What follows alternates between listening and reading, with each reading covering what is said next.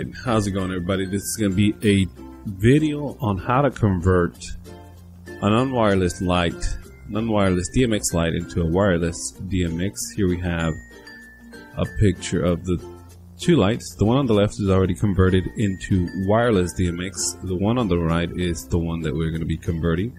Right now we're going through some tests. These are going to be the internal programs of the light on the left that's sending signal via the cable to the light on the right. And seems to be working fine. And now we're doing the DMX. As you can see, it's been addressed 349 on the left and 357 on the light on the right. So now we are going to go over to our laptop and make sure we got the right channels, 349 and 357 on the highlighted one.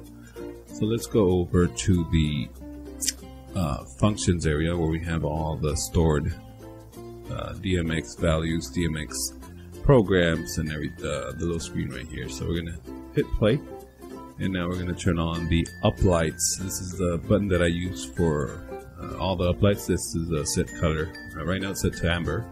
So as you can see, the one on the left is receiving the signal and sending it to the one on the right, and then we're getting that amber combination. Alright, now back to the screen. We have a chase going from different colors, light blue, Tiffany, green. And here we have the same chase being received by the light on the left and transmitted via the cable to the one on the right.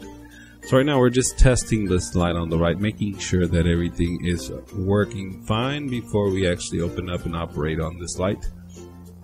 And yeah, seems to be working fine. Once again here, this light on the left on the bottom, the moving head, is the one sending the signal from the computer to those lights. So there's no wires in between, it's just the wireless end. Here are the components. It's going to be a quick picture, but if you want to pause it. But here we have the DMX board that receives the signal. This is the brains of the operation. These are the cables. What I'm attaching right now are the cables that are going to go into the light, and it comes with two washers, one nut to secure it into place, and of course the antenna. So it's going to be an easy install, pretty fast, pretty easy to do, and I would suggest anybody that wants to try it. So here we go.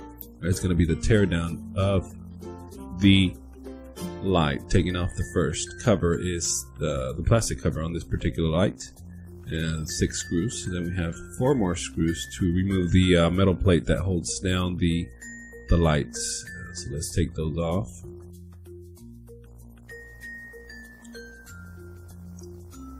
Alright, and here we have 7 lenses, I believe. 7 light, 2, 4, 6, 7 lenses that we took off. Next, we're going to remove the studs or the spacers that hold the metal plate in place, and then we take off the screw. Then we're going to take off the LED plate, which shows a heat sink, and that's held by 3 screws. We're going to remove those screws so we can get to the bottom of the light. I've already done 3 of these lights, and this is going to be the 4th one, so I've already had a little practice on these and I know what's going on. So right now I'm trying to figure out, the last 3 I did about 3 weeks ago, so I didn't remember that I have to loosen the screw on the bottom to get to the cable, which is holding down the power supply under the sink. That gives me a little bit more slack so I can take off those cables. What I'm gonna do too is here I'm taking a picture so I can remember the color orientation on the power supply. So what we want to do also on this light, since the power supply is on the bottom, or the power cable is on the bottom, I want to remove it and put it onto the side so that it can lay flat on the ground. So it's an extra step, and I just wanted to take it because I am going to put these inside a truss as truss warmers. So here we go. I'm going to pull out the cable and put a little light so you can see how it looks. So it pulls out. We're going to set that to the side, and then we're going to take off that nut in there that's holding the plastic holder for the cable. And again, there's the hole. I should have probably covered it up with tape at this time, but I didn't think about it, so I'll open those 4 lights up later, or either I'll put some cable on the bottom. So now let's take the other light. and we're gonna find out where the cable has to go. Oh, but first of all, let's remove the LED lights. We don't want these to get damaged, so we're gonna set those off to the side, and gonna move the cables of the DMX. So let's see what the 1 is ground, the 2 is data positive, and the 3 is data negative. So keep that in mind. And actually on this particular board, you don't need it because you have the designations: 5 volts on the left, XLR2 and XLR3. That means pin 2 goes to XLR2 and pin 3 goes to XLR3, and we have the ground. And now let's get the colors. So we have XLR3 is yellow, XLR2 is white. So that's going to be an easy way to figure it out.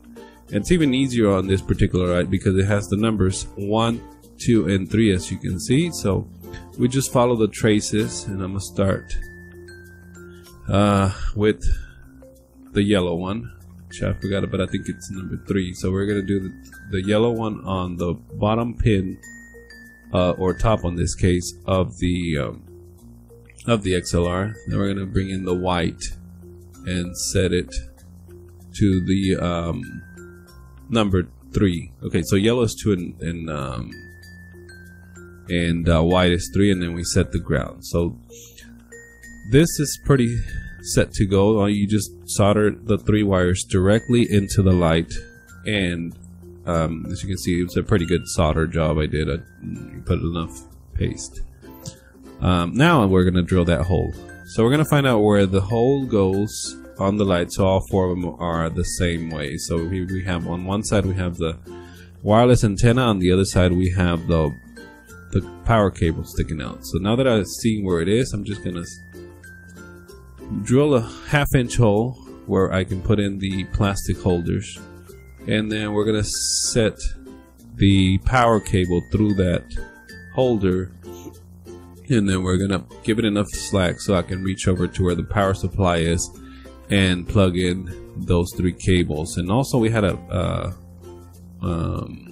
ground cable that goes to the top of the board that was there. So here I'm pulling out the phone, making sure I got the right designation, and the one on the left is going to be the ground. So we're going to put ground on there, and then I actually stopped the video, so just the picture we took helped us out. Alright, at this point we're going to be doing trying to find the 5 volts. So we're going to find 5 volts on the board somewhere, and I've already done this, so I'm just going to poke around. I forgot which lead of the big chip was, so I poked around, make sure everything's plugged in, and here we have 1 volt. That's not enough, and here's where we have the 5 volts. So that's where I'm going to solder the red cable from the circuit board from the wireless DMX board into the main board. So let's do a test just to make sure all the cables are lighting up properly. And you're gonna see under my hand on the left side, it's gonna light up as soon as I touch it. It's gonna light up red. Alright, there we go. We have full power to the board. And it keeps slipping off, that's why it's turned on. Then we turn it to the channel that we're submitting DMX, and as you can see, it immediately picked up the wireless DMX signal. So that's enough for me to get it soldered on there. So I'm gonna turn off the light, and then I'm gonna, off camera, I'm gonna solder that cable in there. So now that it's soldered on, we're gonna plug in the light, and we're gonna test it to make sure it's receiving signal. So here, watch what happens. Watch what happens. Alright, as you can see, I bumped the table and I didn't pay attention, but the light came off. So right now it should have been turned on. As you can see, the one sending light is on, but mine isn't. The one on the table's not turning on. So I figured it was because I didn't see when it happened, but it was because I knocked the table and the lights came off. So. Alright, so let's try it again now that everything's secured a little better. And here we have the green light, and it's receiving signal, and I have the orbit on the left where I have it programmed to the computer. So let's hit the up light button, and we have immediately the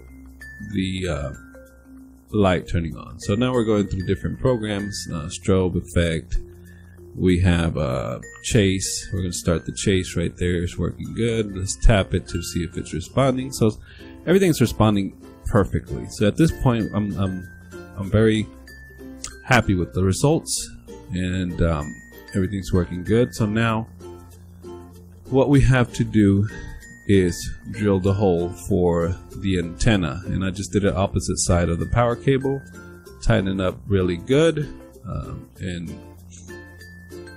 and then we are set to go. So first I did the antenna, so next I'm going to plug it into the board just to make sure it's proper fit. Here's the antenna being attached. We're good to go there. So here we have the antenna cable attaches to the board at the bottom of it with the little pin connector. I don't know exactly what the name of the pin is, but that's where it goes. And I found a place to put this antenna where another fan was supposed to go, and all I do is put a zip tie on it. And I don't want to put the zip tie too tight, because when I put it really tight, the button kept getting stuck. So I left a little slack, not too much. It's still tight. I mean, I still push the button and it won't move, but it's, as you can see, there's maybe like a 1 millimeter of play on that, so it's not tight all the way. Alright, so we got that secured on there. The next thing I want to do is I want to secure these cables so they're not running around and get stuck in the fan. So I just grab one zip tie and tie those up pretty tight so they don't move around. They're just a little bit more secure that way. Alright, so let's clip that zip tie and it's good to go. I'm happy with the results. Making sure everything is plugged in before I keep moving forward. Realize that the LED lights are not plugged in, so we just plug them in, and then now we're just going to reverse all our steps and securing everything, starting with the power supply and the heatsink. Then I realized that I didn't have the power cable secured, so I did that not on the outside. So now we do the power supply. Actually one of the stands broke off, so we're only doing two cables. This is a Chinese light, so things like this are expected to happen. So let's do the LED board to the heatsink, and then the standoffs, starting with the ground. We got to put that ground in there. And I double checked because I didn't remember where the hole for the ground was, but it's right next to it. Those are the standoff holes. We put 4 standoff holes, and I had it too tight, so I had to loosen it up so I could get the other holes in, the other standoffs in.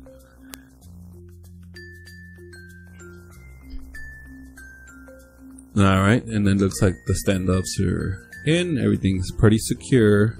And now we put in the lenses. The lenses are pretty simple. It's a 2 parts, the black piece that goes down, and then that clear piece of the magnifier goes into it, and it just stays in there just by force, and then it gets secured with this metal plate with 4 screws. So that helps it be secure. So before I tighten everything down, I'm gonna give it one last test, make sure it's still receiving. I didn't knock off anything before I put on these last few screws, and yep, looks like I'm happy with the results. Looks pretty good. So let's secure everything and make sure that everything works fine. Those 4 screws for the metal plate, and then the 6 screws for the plastic outer cover.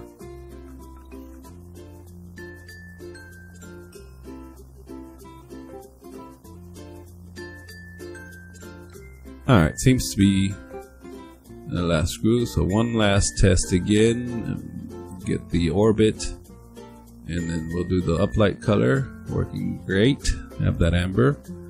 Turn it off, and let's do the chase next. Let's see. And start the chase. Remember, I have the controller upside down, so I'm trying to figure out where the button is. So we're doing the tap sync to the music, and then stop it, and then do the fade. I'll have a fade programmed into my DMX programs. So there we have it. I'm really happy with this light. It's working really good. I've had it for almost 4 years. I'm sorry, 3 years on this particular light. This plastic, that's the one I put inside the trusses. So there you have it. It's good to go. There's the light receiving DMX signal. I have everything off. So once again, if you like this video and it was helpful, be sure to give me a thumbs up or a thumbs down. And well, let's look at the light. So once again, make sure if you enjoyed this video, if you want to see more videos like this, give me a thumbs up or a thumbs down if you didn't like it, and we're good to go. Thank you for watching.